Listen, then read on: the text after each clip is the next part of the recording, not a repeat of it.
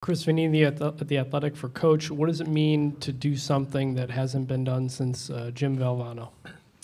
Well, first of all, I want to say this, man, God is good. These young men in the locker room from day one have kind of believed in everything that I've preached to them and everything that they talked about. You know, at the beginning of the year, we talked about what are your goals. And I think to a man, everyone said we want to win the ACC. Check. What's your other goal is obviously, you know, go on and compete for a national championship. And we're still alive for that opportunity. Means a lot. You know, I think, you know, our school deserves it. You know, our players have really worked hard. The fans deserve it. We've done a really good job. You know, when I say we, I mean, I always say we. I'm saying these young men in the locker room through all of the adversity that we have went through, ups and downs of winning games, losing games. They never lost their faith and stayed together, and it means a lot. It really does. And by the way, congratulations to our women's team, too, for making the Final Four. That's really special. Coach, Drew Jackson making headline news. Is this by far your best coaching job? You know, I've had some really good teams.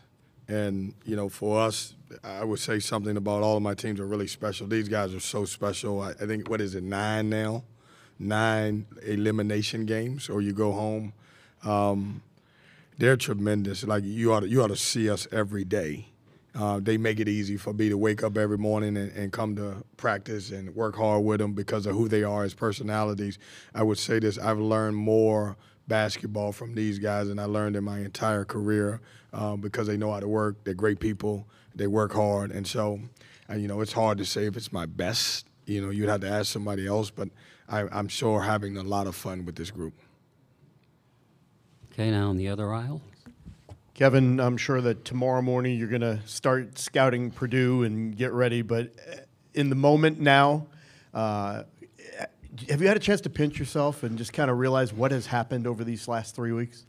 I haven't. I mean, I'm sitting here and I'm blessed to be here. And I'll tell you what we did. We've broken the postseason up into different segments. So when we left to go to D.C., we said we wanted to win D.C. We won D.C. Then we went to Pitt. We said we want to win Pitt. And now, obviously, in Texas, we won Texas. And it is, you know, it gets to a point, you know, when you're winning games and like the way we are, where you expect to win. And I think our guys now are expecting to win, and it's, you know, it's beautiful to watch. Like, you know, our defense has been tremendous down the stretch. It's been so great. You know, and at the beginning of at the halftime, we talked about it. It was 27 to 21. The difference in the game, neither team was scoring. They had taken 9 free throws. We had taken 3. We made 2. They made 9.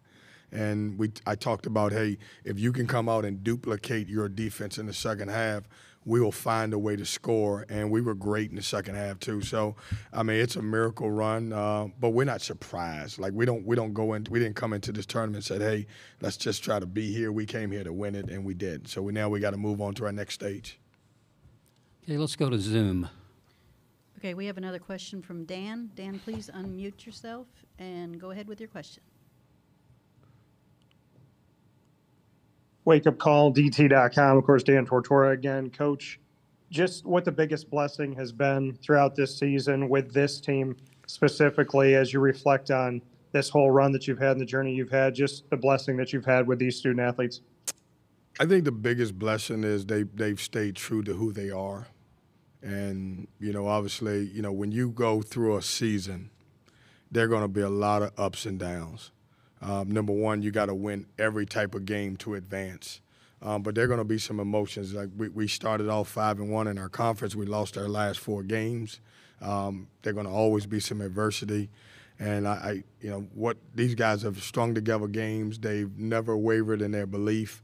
They've stuck together. We go by our art. I talk about that all the time. ARTT, accountability, relentless, toughness, and together. And when things go bad, we lean on that. And, I mean, I can't say enough about them. You ought to see them. You know, these guys are really – they're really locked in. They're really a close-knit bunch. the memories that they're creating are memories that's going to last a lifetime, and that's what makes it really special. Those are the blessings that I see.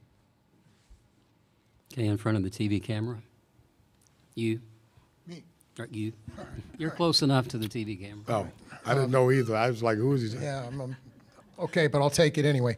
Hey, Kevin, I have a couple questions. I'm Adam Teicher from ESPN. You said a minute ago you can tell your guys are now expecting to win. How can you tell that? What tells you that? And again, I'll have a follow-up as well. Yeah, the focus. I mean, it's weird because having a day in between almost seems like it's something wrong because we're so into what we did in the ACC tournament, winning 5 games in 5 days. But they're locked in. They understand. It's like I think a couple people asked me that were around the team that hadn't been around the team are you guys always that loose? And we are. These guys, I've learned more new rap songs than I ever thought I could imagine. But as I said the last time is, we mix it up now. We play a lot of gospel music too, which they scream just as loud when they do that part of, which I'm glad that they know those songs. But it's a loose bunch. They believe in one another. They trust in one another. We had some adversity in this game, and it was at times you thought Duke had the momentum and we could have, folded a little bit, but we absolutely didn't. DJ and DJ, I think, had 35, 36 points together in the second half, and you guys shot, 70-some% in the second half. Anything at halftime tell you could have that kind of offensive turnaround, particularly with those two guys? Yeah, we missed a lot of chippies in the first half. I mean, we left a lot of things on the rim. I counted myself about 5, missed layups, and my assistant coaches were losing. I was like, relax. We're going to be fine. It's not like that they're setting the world on fire offensively either. And so we talked about defending. We talked about, staying, to the scouting report, and the ball will go in the second half. One of the things, DJ Burns didn't play a lot because he got his second foul, and so we knew we had a advantage, throwing the ball inside to him. They decided, which some teams do, not to double team him, and obviously he shot 13 for 19 and had 29 points.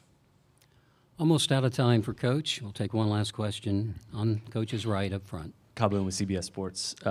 Kevin, what did you see in DJ Burns when you recruited him from Winthrop, obviously beyond the box score, and how has he impacted this team? Because obviously 29 points tonight, he's been productive, but I think his impact goes maybe beyond the box score.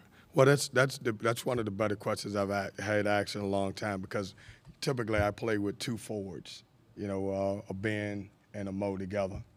But when DJ hit the transfer portal, I was like, man, I got changed. He changed me. I've never thrown the ball inside as much as I have in the last couple of years.